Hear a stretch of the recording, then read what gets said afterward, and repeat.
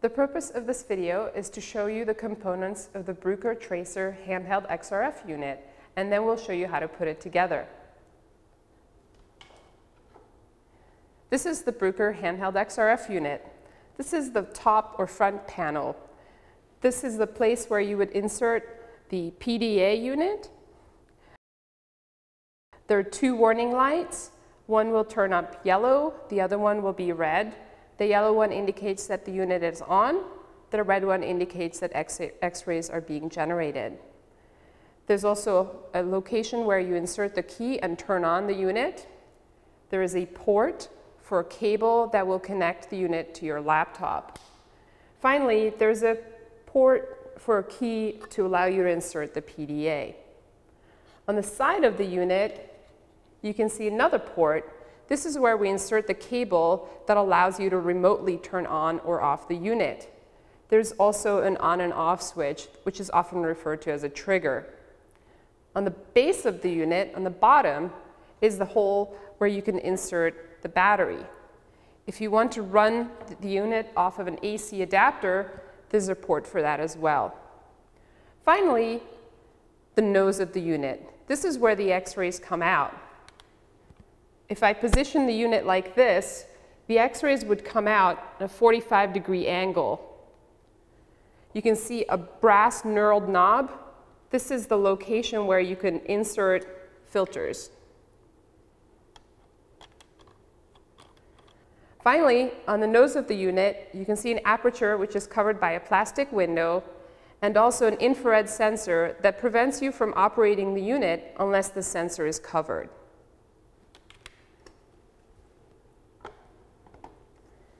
There are a few other important components. The unit comes with a small sample table that you can position on top. Make sure that you align the little diagram that indicates the PDA with where the PDA would be located. The little sample table also has a cap. When you place it on there, make sure that you align the yellow arrow with the white triangle over here. The other very important components include the keys that allow you to turn the unit on and off, the little box that contains the filters, a pair of tweezers or a hemostat that allows you to remove or position the filters, the cable that allows you to connect the unit to your laptop, and the cable that allows you to remotely switch it on and off. Finally, most of you will also have a vacuum pump. You can see it in the back here. It attaches to the unit with this transparent tubing. Now we are ready to put the unit together. We're going to start by inserting the battery. The battery goes into the bottom compartment. When it's fully inserted, you should hear it click. To remove the battery, press on the lever that releases it, and then pull out. We can connect it to the AC adapter using this cable. Now I'm going to seat it back on its stand for a second. The next step for me is to connect the cable that will allow it to communicate with the computer. The cable has two ends. One is a so-called LEMO connector. The other end is typically a USB port. The LEMO connector has a red dot on it. There's also a red dot at the bottom of the port where it goes. Make sure to align these, otherwise the unit will not function properly. Once it's firmly seated, you can attach the other end of the cable to your laptop.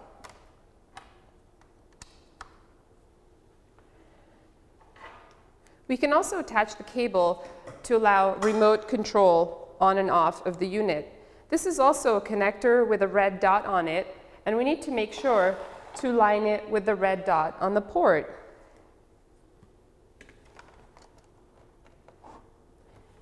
Make sure it's seated securely. I'm now going to show you how to insert a filter. Remove the knurled knob and then choose a filter from your filter set.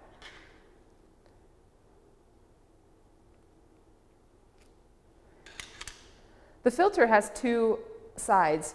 One of them shows an oval-shaped window, and the other side is rectangular.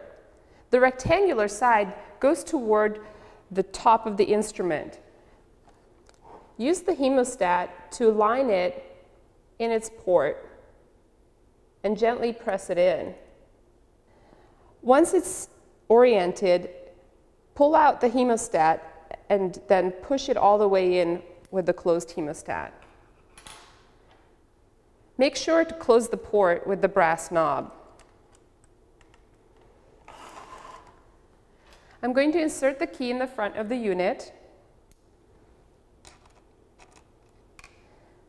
I'm going to place the sample table on the top, and for this demonstration, we're going to put a stainless steel alloy coupon on the aperture of the instrument, and then we're going to cover it with this cap.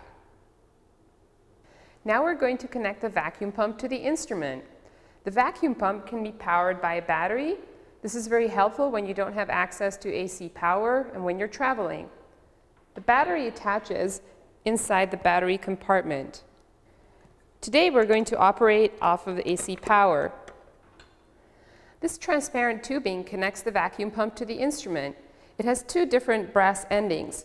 The smaller one that is labeled instrument connects to the front panel. You can hear it click when it's securely seated.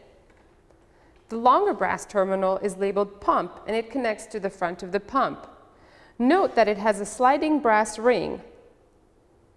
There's a small hole along the side of the brass connector, and the sliding brass ring covers up that hole. This is when the vacuum pump can pull vacuum on the instrument. Again, you can hear a click when the brass terminal is securely attached to the pump. Now we can turn the pump on using this switch. Watch the numbers. They start out around 700 torr. Once I turn it on, they should quickly decrease down onto under 10 torr.